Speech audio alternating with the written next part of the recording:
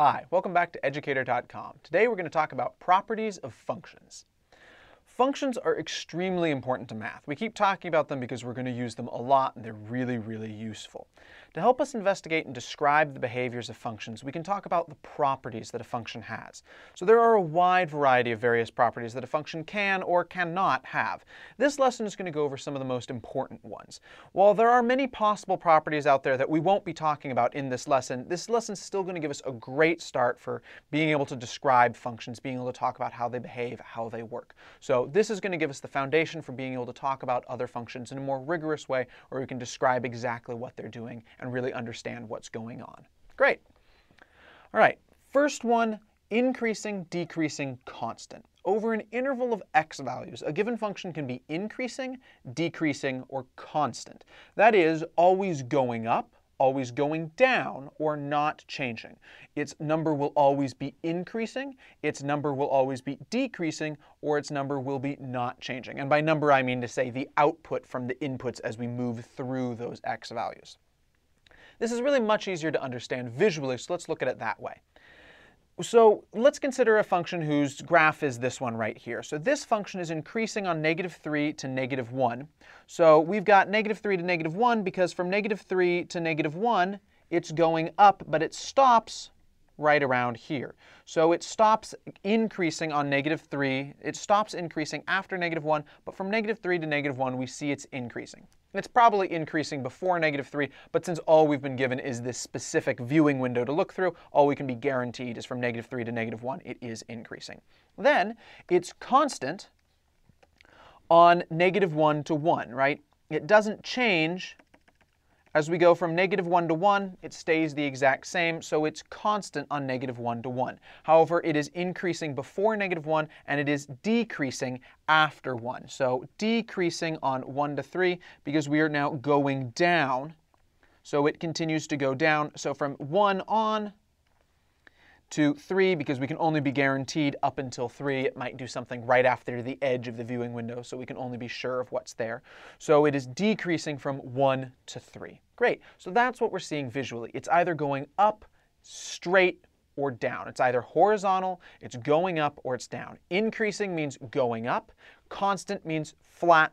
Decreasing means down. Formally, we say a function is increasing on an interval if for any a, b in the interval where a is less than b, then f of a is less than f of b. Now, that seems kind of confusing, so let's see it in a sort of picture version. So let's say we have an interval a to b, and this graph is above it, right? So if we've got some interval, so it's any interval, so let's just say we have some interval, right? That's what is between those two bars. And then we decide to grab two random points. We choose here is A and here is B, right? So A is less than B, so that means A is always on the left side. So A is on left because A is less than B. That's not to say B over C, that's because. I'll just rewrite that. You might get that confused in math. So A is on left because A is less than B. So if we then look at what they evaluate to, this is the height at f at A, and then this is the height at f at B. And notice f of B is above f of A. F of B is greater than f of A. So it's saying that any point on the left is going to wind up being lower than points on the right in the interval when it's increasing. So in other words, the graph is going up in the interval as we read from left to right. Remember, we always read graphs from left to right. So during the interval, we're going from left to right. We're going up as we go from left to right. We have a similar thing for decreasing. We've got some interval, some chunk interval, and we pull up, we've got some decreasing graph. Right?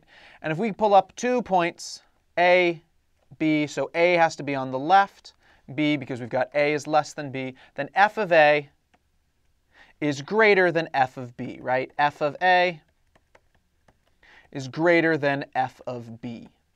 So decreasing means we're going down. The graph is going down from left to right. So we don't want to get too caught up in this, this formal idea. We're just some interval, there's some place where if we were to pull out any 2 points, the one on the left will either be below it, if it is below the one on the right, if it's increasing, and if it's decreasing, it will be above the one on the right. We don't want to get too caught up in this. We more want to think in terms of going up, going down in terms of reading from left to right. Finally, constant. If we've got some interval, then within that interval, our function is nice and flat, because if we choose any a and b, hey look, they wind up being at the exact same height. So there's no difference. F of a is equal to f of b. The graph's height does not change in that interval. While the definitions on the previous slide give us formal definitions, they give us something that we can really sink our teeth into and understand if we want to talk really analytically.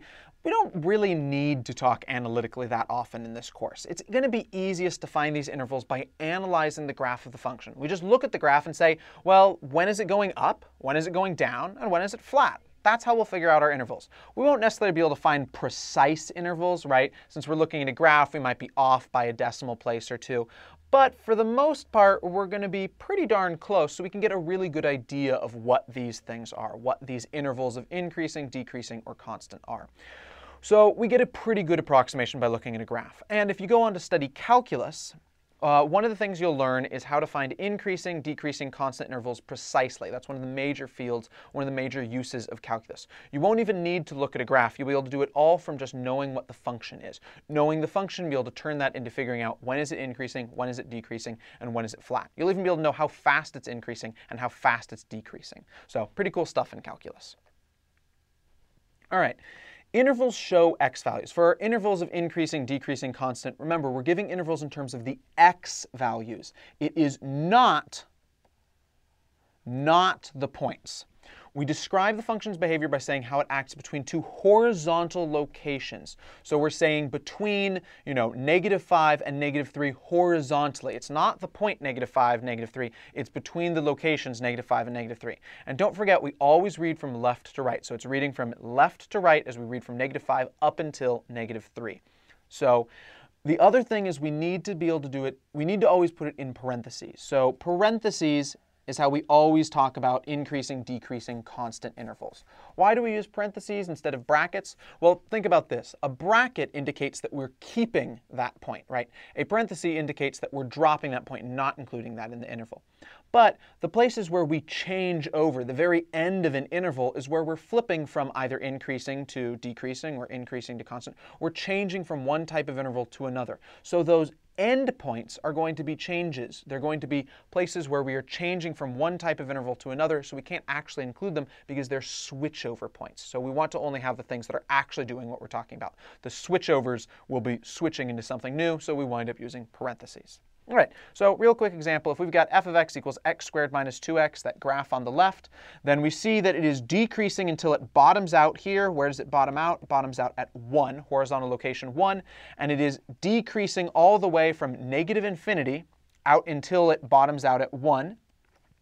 And then it is increasing after that 1. It just keeps increasing forever and ever and ever, so it will continue to increase out until infinity. So parenthesis, -infinity to 1, decreasing, and increasing, parentheses, 1 to infinity. We don't actually include the 1 because it's a switchover. At that very instant of the 1, what is it? Is it increasing? Is it decreasing? It's flat, technically, but we can't really talk about that yet until we've talked about calculus. So for now, we're just not going to talk about those switchovers. All right, next idea. Maximums and minimums. Sometimes we want to talk about the maximum or minimum of a function, the place where a function attains its highest or lowest value. We call c a maximum if for all of the x, all the possible x that can go into the function, f of x is less than or equal to f of c. So that is to say, c, when we plug in c, it's always going to be bigger than everything else that can come out of that function, or at the very least equal to everything else that can come out of that function. A minimum is the flip of that idea. A minimum is f of c is going to be smaller or equal to everything else that can be coming out of that function. So a maximum is the highest location a function can attain, and a minimum is the lowest function the lowest location a function can attain. On this graph, the function achieves its maximum at x equals -2. Notice it has no minimum. So if we go to -2 and we bring this up, hey, look, the highest point it manages to hit is right here at -2. Why does it not have a minimum? Well, if we were to say any point was its minimum, well, look, there's another point that goes below it. So since every point has some point that's even farther below it, there is no actual minimum because the minimum has to be lower than everything else. There is a maximum because from this height of 3, we never managed to get any higher than 3, so we have achieved a maximum, and that occurs at x equals -2. Great.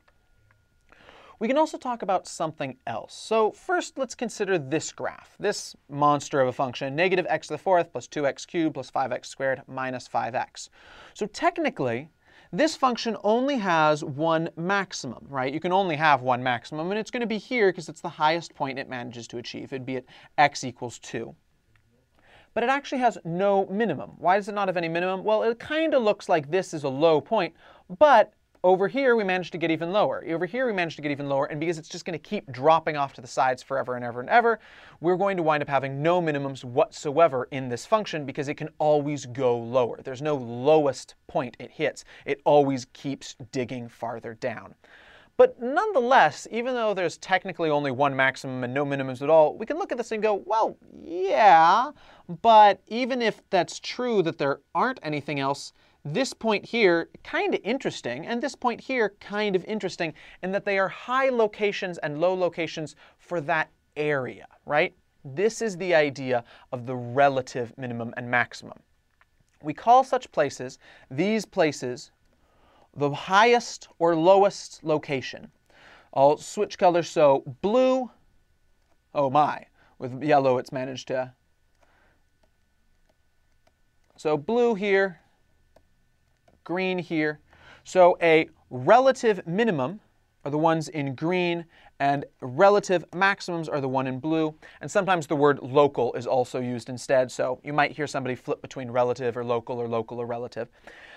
These places are not necessarily a max or a min for the entire function, for every single place, but they are such a maximum or minimum in their neighborhood. There's some little place around them where they are sort of king of the, king of their hill. So this guy is the maximum in this interval, and this guy is the minimum in this interval, and this guy is the maximum in this interval. But if we were to look at a different interval, there'd be no max or minimum in this interval because it just keeps going down and down and down. And if we were to look at even in here, it's like, well, clearly right next to them. If we were to really put a neighborhood around him, he'd keep going down. He's not the shortest guy around. He's not the highest guy around. But these places are the highest or lowest in their place. Okay, so this gives us the idea of a relative maximum, relative minimum. Formally, a location C on the x-axis is a relative maximum if there is some interval, some little place around that, some ball around that, that will contain C such that for all x in that interval, f of x is less than or equal to f of c. In its neighborhood, C is the highest guy around. It is greater than all of the other guys. Similarly, for a relative minimum, there is some interval such that f of x is going to be less than or equal to f of c, right? So in its neighborhood, it is the lowest guy around. So lowest guy around makes you a minimum, highest guy around makes you a maximum. That is to say, a relative maximum or a relative minimum. So once again, this is sort of like what we talked about before with the previous formal definition for maximum and minimum, and also for the formal definition of intervals of increasing, decreasing constant. Don't get too caught up on what this definition means precisely. The important thing is we've got this graphical picture in our mind of relative maximum just means the high point in that area, and relative minimum just means the low point in that area. That's enough for us to really understand what's going on here. Getting caught up in these precise things, that's really something for like a late high-level college course to really get worried about. For now, it's enough to just get an idea of, oh, it's the high place, or oh, it's the low place. Don't forget, the terms relative and the terms local mean basically the same thing. Actually, they mean exactly the same thing. They can be used totally interchangeably, and some people prefer to use one, some people prefer to use another, some people will flip between the two, so don't get confused if you hear one or you hear another one. They just mean the same thing.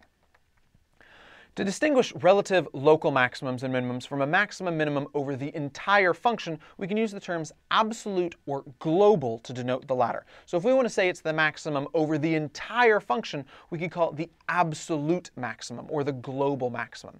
So a absolute global max-min is where the function is highest, lowest over the entire function, which is exactly how we defined max-min at first before we started to talk about the idea of relative max and relative min.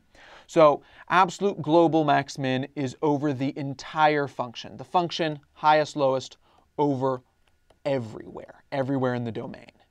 Oops, everywhere. If we want to talk about all the relative or absolute max-min function, we can call them the extrema or the extrema. Why? Because they're the function's extreme values. They're the extreme high points and the extreme low points that the function manages to go through. So we can call them the extrema. So there we are. There's just something for us, extrema, extrema. If we want to talk about relative absolute max-mins in general, we use this word to do it. And absolute global talks about the single highest or single lowest. Relative just talks about one that is high or low in its neighborhood, in the area around that point. Just like finding increasing, decreasing, constant intervals, we want to do this from the graph. We don't want to really get too worried or too caught up on these very specific definitions, the formal definitions we were talking about on the previous slide.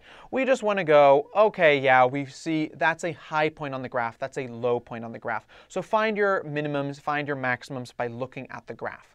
And once again, if you go on to study calculus, you will learn how to find extrema precisely without even needing to look at a graph. You'll be able to find them exactly. You won't have to be doing approximations because you're looking at a graph, and you won't even have to look at a graph to find them. So once again, calculus, pretty cool stuff. Average rate of change. So this is also can be called average slope. When we talked about slope in the introductory lessons, we discussed how it can be interpreted as the rate of change, how fast up or down the line is moving, right? If we've got a line like this, it's not moving very fast up. But if we've got another line like this, it's moving pretty quickly up. So it is a rate of change. The slope is how fast it's changing, the rate of change. How fast are we going up? Now, most of the functions we're going to work with aren't lines, but we can still use this idea. We can discuss a function's average rate of change between 2 points. So if an imaginary line is drawn between 2 points on a graph, its slope is the average rate of change. So say we take 2 points, this point here, and we draw an imaginary line between them. Then the slope of that imaginary line is the average rate of change, because what it took to get from this point to the second point is we had to travel along this way. And while we actually went through this curve here, right, we actually went through this curve, but on the whole, what we managed to do on average is we really just kind of plunked along on that line. We could forget about everything we went through and we could just ask, well, what's the average thing that happened between these 2 points? And that would be our average rate of change. What was how fast were we moving up from our first point to our second point? So if we want to find the average rate of change, how do we do this? So let's say we've got 2 locations, x1 and x2. Now, we want to find the slope of that imaginary line between those 2 points on the function graph. So that line is sometimes called the secant line. For the most part, you probably won't hear that word too often, but in case it comes up, you know it now. Remember, slope, if we want to find what the slope of this imaginary line is, the slope of this secant line, we want to know, well, what is slope? How do we find slope? Remember, slope is the rise over the run. So it's the difference between our heights, y2 and y1, our second height and our first height. What did our height change by? And what did our horizontal location change by? Our second location minus our first location. So our horizontal distance is x2 minus x1. And our vertical distance is y2 minus y1. So y1 is the height over here, y2 is the height over here. So y2 minus y1 over x2 minus x1 is the rise divided by the run. Great. But what are y1 and y2, right? If we want to figure out what y1 and y2 are, well, we just need to look at what's x1 and x2, right? So since x1 and x2 are coming to get placed by the function, then y2's height is really just f of x2, because that's how the graph gets built. The input gets dropped to an output. We map an input to an output. and y1 over here is from f of x1. So since our original slope formula is y2 minus y1 over x2 minus x1, and we know that y1 is the same thing as f of x1 and y2 is the same thing as f of x2, we can just plug those in and we get the change in our function outputs, f of x2 minus f of x1, divided by our horizontal distance, x2 minus x1. Our average rate of change, we just look at how much did our function change by between those horizontal locations, how much did its output change by, divided by how much our distance changed by. It's often really useful and important to find what inputs cause a function to output 0. So if we've got some function f, we might want to know what can we put into f that will spit out 0. That is the values of x such that f of x equals 0. Graphically, since f of x, remember f of x is always the vertical component, the outputs come to the vertical. So if our outputs are coming from the vertical, then 0 is going to be the x-axis, right? We have a height of 0 here. So graphically, we see this as where the function crosses the x-axis. Our crossing of the x-axis is where f of x equals 0. This idea of f of x equals 0 is so important it's going to go by a bunch of different names. It can be called the zeros of a function, it can be called the roots of a function, and it can be called the x-intercepts. So x-intercepts, that makes sense because it's where it crosses the x-axis. Zeros make sense because it's where we've got the 0 showing up. But how can we remember roots? Why is roots coming out? Well, one way to think about it, and actually kind of where this word's origin is coming from, is because it's the roots that the function is planted in, right? The function we can think of as being planted in the ground, not literally ground, but we can think of it as the ground of the x-axis. So it's like the function has put down roots in the soil. It's, not exactly perfect, but that's one good mnemonic to help us remember. Roots means where we are stuck in the soil. It's where we're stuck in the x-axis. It's where we have f of x equal to 0, or where we have an equation equal to 0. But all of these things, 0, roots, x-intercepts, they all mean the same thing. They're the x such that f of x equals 0. We can also use these for equations. We might hear it as the zeros of an equation, the roots of an equation, the x-intercepts of an equation. Great. There's no one way to find zeros for all functions. So we are going to learn, for some functions, foolproof formulas to find zeros, to tell us if there's zeros and what those zeros are. But for other functions, it can be very difficult, very, very difficult, in fact, to find the zeros. And although we're going to learn some techniques to help us on the harder ones, there are some that we won't even see in this course because they're so hard to figure out.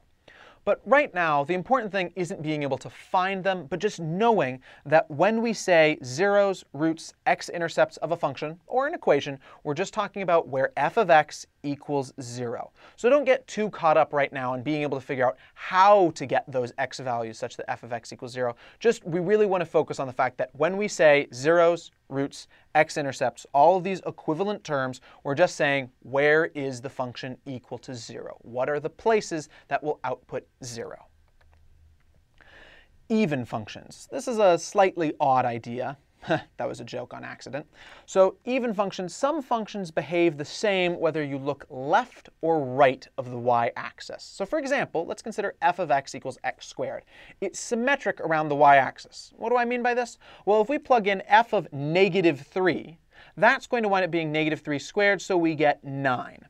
But we could also plug in the opposite version to -3, right? If we flip to the positive side, -3 flips to +3. If we plugged in +3, then f of 3 is 3 squared, so we get 9 as well. So it turns out that plugging in the negative version of a number or the positive version of a number, -3, 3, we wind up getting the same thing. -2 and 2 wind up getting the same thing. -47 and 47 wind up getting the same thing. So whatever we plug in, as long as they are exact opposites horizontally, they are the same distance from the y-axis, the points are symmetric around the y-axis, they're going to come out to the same height. They're going to have the same output. We call this property even. And I want to point out it's totally different from being an even number. So it's different from even number, not the same thing as that. But we call this property even for a function because, well, sorry, not because. A function that is even is if all of the x in its domain, for any x that we plug in, if we plug in the negative x, that's the same thing as the positive x. Plugging in f of -x is equal to plugging in f of x, right? So we plug in negative x into the function, we get the same thing as if we'd plugged in positive x, right? We can flip the signs and it won't matter as long as it's just negative versus positive.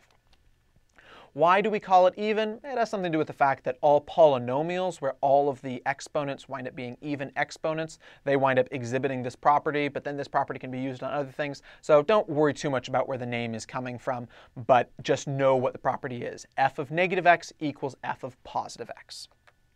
Right. Odd functions, the reverse of this idea. So other functions will behave in the exact reverse. The left side is the exact opposite of the right side. So for example, f of x equals x cubed behaves like this. If we plug in negative 3, then we get negative 3 cubed, so we get negative 27. But if we'd plugged in positive 3, we'd get positive 3 cubed, so we get positive 27. So you see, you plug in the negative, you plug in the negative version of a number, and you plug in the positive version of a number, and you're going to get totally opposite answers. However, they're only flipped by sign. Negative 27 and 27 are still somewhat related. They're very different from one another. They're opposites in a way, but we can also think of them as being perfect opposites. Negative 27's opposite is positive 27. So an odd function is one that behaves like this everywhere. We call this property odd, totally different once again from being an odd number. A function is odd if for all x in its domain, f of negative x is equal to negative f of x. And that's a little confusing to read, but what that means is if we plug in negative x, then that's going to give us the negative version of if we'd plugged in positive x, right? So if we plug in negative number, then we plug in positive number, the outputs that come out of them will be positive, negative opposites, right? One of them will be positive, the other one will be negative. So negative on one side, positive on one side means that the outputs will also be negative on one side, positive on the other side. It's not necessarily going to be the case that the negative side will always put out negative outputs, but it will be the case that it will be flipped if it's odd. And this will make a little more sense when we look at some examples. And once again, why are we calling it odd? Once again, don't worry too much about it, but it's because it's connected to polynomials where all of the exponents are odd numbers, but don't really worry about it. Just know what the property is. Even odd functions and graphs. So we can see these properties in the graphs of functions. An even function is symmetric around the y-axis. It mirrors left-right, because when we plug in a positive number and we plug in a negative number, as long as they're the same number, they wind up getting put to the same location. They get output to the same place.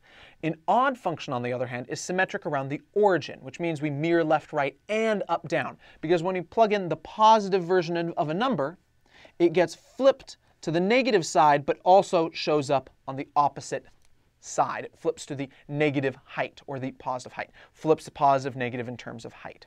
So let's look at some examples visually. That'll help clear this up. So an even one, f of negative x equals f of positive x. So let's see how this shows up. If we plug in 0.5, we get here. If we plug in negative 0.5, we get here. And hey, look, well, beyond the fact that I'm not perfect at drawing, they came out to be the same height. If we plug in 2.0, and we plug in negative 2.0, they came out to be the same height, right? So you plug in the negative number and the positive number, and they wind up coming out to be the same height. That's what it means to be even. And since all the positives will be the same as the negatives, we wind up getting this nice symmetry across the y-axis. It's just a perfect flip. If we took the two halves and folded them up onto each other, they'd be exact perfect matches. It's just mirroring the two sides. Odd is sort of the reverse of this. F of negative x equals negative f of x. So, for example, let's plug in negative 1. So we plug in negative 1, and it winds up being at this height, just a little under 2. So let's see what happens when we plug in positive 1. If we plug in positive 1, it winds up being just a little under negative 2. So we flip the horizontal location. That causes our vertical location to flip. Let's try another one. We plug in 2.0. And we're practically past it, so we should be just a little bit before 2.0. And we plug in negative 2.0. Once again, just a little past it, so we're just a little before negative 2.0. And look, we wind up being at the same height. They're both, well, sorry, the same distance from the x-axis, but totally opposite directions, right? 2.0, positive 2.0, causes us to go to positive 4 in terms of height. But negative 2.0 causes us to go to negative 4 in terms of height. So they're going to flip. If you flip horizontally, you also flip vertically. And that's why we mirror left, right, and mirror up, down. So we are not just flipping around the y-axis, we're flipping around the origin, because we're flipping the right, left, and the up, down. Flipping around the origin. Flipping the right, left, and the up, down. So we mirror left, right, we mirror up, down. That's what's happening with an odd function. All right, finally ready for some examples. Bunch of different properties that we covered now. Let's see them in use. First example, using this graph, estimate the intervals where f is increasing and decreasing. Find the locations of any extrema, relative max min, and our function is negative 1.5 x to the fourth plus x cubed plus 4x squared plus 3. Now, that's just so we can have an idea of, oh, that's what that function looks like. But we're not really going to use this thing right here. It's not really going to be that helpful for us figuring it out. So first, let's figure out intervals where f is increasing, decreasing. So first off, it is increasing from all the way down, and it sounds like we can probably trust that it's going to keep going down because we've got negative 1.5 x to the fourth. So it is increasing up until, looks like just after negative 1.0. So increasing from negative infinity, because it's going all the way to the left, it's going up as long as we're coming from negative infinity, because it goes down as we go to the left, but we read from left to right. So it's increasing from negative infinity up until, let's say that's negative 0.9, because it's just after negative 1.0. And then it's also going to be increasing from here. I'd say it starts there up until about this point. So where's that? Probably about 1.4. So increasing from 0 up until 1.4. Where is it decreasing?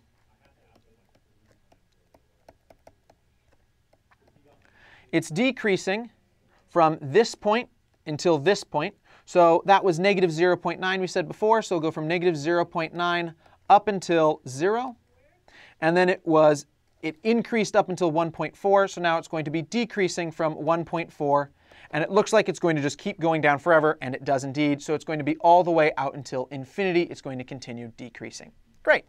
Now let's take a look at the extrema. Where are the relative max min?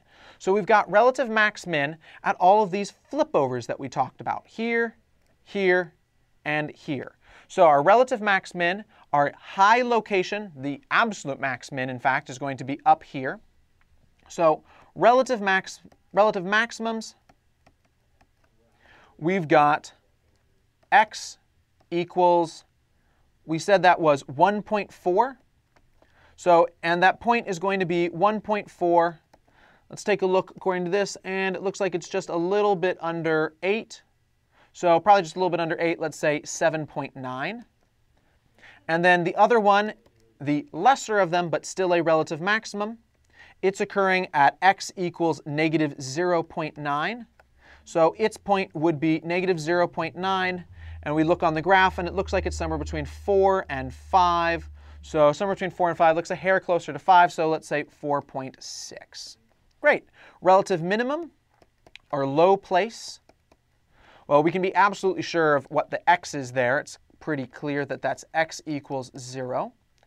And what is the height that it's at right there? Looks like it's smack dab on top of the 3, so it's 0, 3. So we've got all of the intervals of increasing and decreasing, and we've also got all of our extrema, all of our relative maximums and minimums. Great. Example 2, a ball is thrown up in the air and its position in meters is described by location of t, distance of t is equal to negative 4.9 t squared plus 10t, where t is in seconds. Okay, so we've got some function that describes the height of the ball, where the ball is. What is the ball's average velocity, speed between 0 seconds and 1 second, between 0 and 0.01 seconds, and between 0 and 2.041 seconds? Okay, so first we've got some idea. Well, if we were to figure out what this function looks like, it's a parabola. It's got a negative here, so it's ultimately going to go down. And it's got the 10t here. If we were to graph it, it would look something like this. And that makes a lot of sense, because if we throw a ball up with time, the ball's going to go up and then come back down. So that seems pretty darn reasonable. So a ball's thrown up in the air and its position is given by this. But how does speed connect to position? Well, we think, what's the definition of speed? We don't exactly know what velocity is necessarily. Maybe we haven't taken a physics course. But we probably know what speed is from before in various things. So speed is distance divided by time. So distance over time equals speed. So it seems pretty reasonable that velocity is going to be basically the same thing. Not exactly true if you've actually taken a physics course, but that's actually going to work on this problem. We're going to have a good idea of what's going on with that, saying that that is true. All right, so what's the ball's average velocity? So the average velocity is going to be the difference in its height divided by the time that it took to make that difference in height. So we're going to be looking for distance. So if we've got 2 times time t1 to time t2, it's going to be the location at time t2 minus the location at time t1 over the difference in the time, t2 minus t1. Oh, and hey, that makes a lot of sense. It's going to be connected probably to what we learned in this lesson. Since student logic, they normally try to give us problems that are going to be based off of what we just learned. So t2 minus t1, oh, this looks just like average rate of change. Average rate of change of something's position. Oh, that makes sense that how fast it's going is the rate of change that the thing is changing its location. The rate that you're changing your location is the velocity that you have. Perfect. Great. So let's figure out, we need to figure out what it is at 0 seconds, what it is at 1 second right off the bat. So location at 0 seconds, we plug that in, negative 4.9 times 0 squared plus 10 times 0. Hey, that's just 0, which makes a lot of sense. If we throw a ball up at the very beginning, it's going to be right at the height of the ground. Distance at time 1 is going to be negative 4.9 times 1 squared plus 10 times 1. So we get 5.1. So if we want to figure out what is its average velocity between 0 seconds and 1 second, then we've got d of 1 minus d of 0 over 1 minus 0 equals 5.1 minus 0 over 1, which equals 5.1. What's our units? Well, we had distance in meters, time in seconds. So meters divided by seconds, we get meters per second. That makes sense as a thing to measure velocity and speed in. All right, next let's look at between 0 and 0.1 seconds. So if we want to find 0.01 seconds, location at 0.01 equals negative 4.9 times 0.01 squared plus 10 times 0.01. Plug that into a calculator, and that's going to wind up coming out to be 0.09951. So let's just round that up to the much more reasonable to work with, 0.01. Okay, so it rounds approximately to 0.01. So let's see, what is the average rate of change then? The average rate of change then between 0 and 0.01 seconds is going to be d of 0.01 minus d of 0 over 0.01 minus 0 equals, oh, whoops, sorry, my mistake. So 0.01 is not actually what it came out to be when we put it in the calculator. I misrounded that just now. It was 0.09951. So 0.0, if it's 0.09951, if we're going to round that to the much more reasonable to work with thing, we actually get approximately 0.1. So it's not 0.01, but 0.01 still on the bottom, but the top is going to wind up coming out to be 0.1 minus 0 divided by 0.01. Sorry about that. Important to be careful with your rounding. So that comes out to be 0.1 over 0.01, which it comes out to be 10 meters per second. And now, you probably haven't taken physics by this point, but if you had, you would actually know that negative 4.9t squared, the negative 4.9t squared, that's the thing that says the amount that gravity affects where its location is. The 10t is the amount that the starting velocity of the ball is. So the ball gets thrown up at 10 meters per second. So it makes sense that its average speed between 0 and 0.01, hardly any time to have changed its speed, is going to be just pretty much what its speed started at. So that 10 meters per second is actually showing up there. So there's a connection here between actually understanding what the physics going on is and the math that's connecting to it. All right, finally, between 0 and 2.041 seconds, so let's plug in d of 2.041 equals negative 4.9 2.041 squared plus 10 times 2.041. So that's going to come out to be negative 0.0018. So it seems pretty reasonable to just round that to a simple 0. Now, what does that mean? That means at the moment, 2.041 seconds, that's when the ball hits the ground. It goes up at 0, and then it comes back down, and at 2.041 seconds after having been thrown up, it hits the ground precisely at 2.041 seconds. So 2.041 seconds, it's got a 0 height. So what is its average velocity between 0 and 2.041 seconds? So location at 2.041 minus location at 0 divided by 2.041 minus 0 equals 0 minus 0 over 2.041, which equals 0 meters per second, which makes sense. If we throw the ball up and then we look at the time when it hits the ground again, well, on average, since it went up and it went down, on average, it has had no velocity, because the amount of time that it has positive velocity going up and the amount of time that has negative velocity going down, it cancels itself out, because on average, between the time of it starting on the ground and ending on the ground, it didn't go anywhere. So on average, its velocity is 0 because it didn't make any change in its location. Great. Next example, example 3. Find the zeros of f of x equals 3 minus absolute value of x plus 3. So remember, zeros just means when f of x equals 0. So we can just plug in 0 equals 3 minus absolute value of x plus 3. So we've got absolute value of x plus 3 equals 3. We just add the absolute value of x plus 3 to both sides. So we've got absolute value of x plus 3 equals 3. That's what we want to know to figure out when the zeros are. When is this true? So remember, absolute value of x, absolute value of negative 2, is equal to 2, which is also equal to absolute value of positive 2. So absolute value of x plus 3, we know inside of it there could be a, since there's a 3 over here, we know inside of it there could be a 3, or there could be a negative 3. So inside of x plus 3, since it eventually, inside of that absolute value, because we know it's equal to 3, inside of that absolute value, we know that there has to be a 3 or there has to be a negative 3. We aren't sure which one though, so we split it into two different worlds. We split it into the world where there is a positive on the inside, and we split it into the world where there is a negative on the inside. In the positive world, we know that not the absolute value, we know that what's inside, the x plus 3, is equal to a positive 3.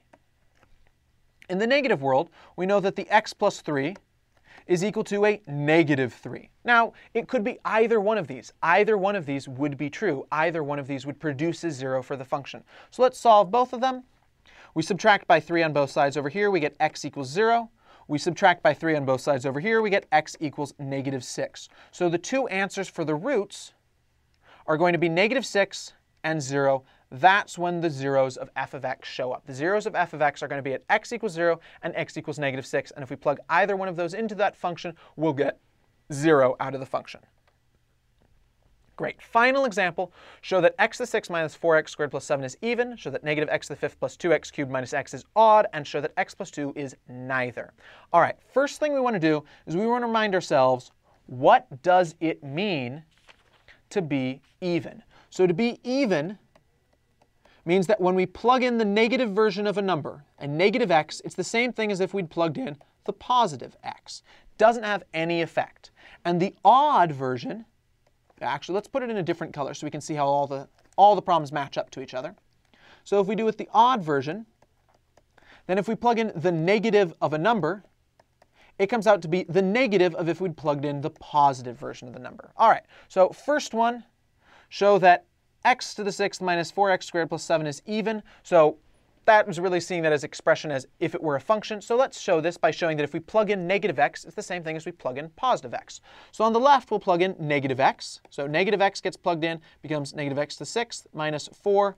Plug in negative x squared plus 7 equals, if we plugged in just plain x, we'd have plain x to the sixth minus 4 plain x squared plus 7. Great. So negative x to the sixth, remember, negative times negative cancels out to positive. We've got a 6 up here, right? We're raising it to the sixth power, so we've got an even number of negatives, right? Negative and negative, cancel. Negative and negative, cancel. Negative and negative, cancel. That's a total of 6 negatives. They all cancel each other out. So we've actually got negative x to the sixth, the same thing if we just said x to the sixth. Minus 4, same thing here. Negative x times negative x cancels and just becomes plain x squared plus 7 equals x to the sixth minus 4x squared plus 7. Turns out that it has no effect. If we plug in a negative x, it's the same thing as if we plugged in the positive x. Plugging in a negative version of a number is the same thing as plugging in the positive version of a number. So checks out, it is even. Great. Next one, let's look at odd. Negative x to the fifth plus 2x cubed minus x is odd. So we'll do this the same sort of thing. We'll plug negative x's in on the left side. So negative x to the fifth plus 2 negative x cubed minus negative x. What's going to go on the right side? Well, remember, it's if we plug in the negative version of the number, then it's the negative of if we'd plugged in the positive version of the number. So it's negative of if we'd plugged in the positive version of the number. So plugging in the positive version of the number, that's just if we had the normal x going in. Negative x to the fifth plus 2x cubed minus x. All right. So negative x to the fifth. Well, what happens when we have negative x to the fifth? What happens to that negative? Negative, cancel. Negative, cancel. Negative. That fifth one, because it's odd, gets left over. So we've got negative, and we can just pull that negative out. It's the same thing as negative x to the fifth. Plus 2, once again, odd. Negative, cancel. Left with one more negative. Total of 3 negatives, so we're left with a negative. So we get 2 negative x cubed. Minus, we can pull that negative out as well, negative x equals, let's distribute this negative, so we get distribute cancellation, negative shows up here, cancel, so we get positive x to the fifth minus 2x cubed plus x. So let's finish up this left side, do cancellations over here as well, positive, this stays negative, positive, so we get x to the fifth minus 2x cubed plus x equals the exact same thing over here on the right side. Checks out. Yes, it is odd. Great. Finally, let's show that x plus 2 is neither. So to be neither, we have to fail at being this and fail at being this. So to be neither, it needs to fail being odd and being even. So it needs to fail even and odd.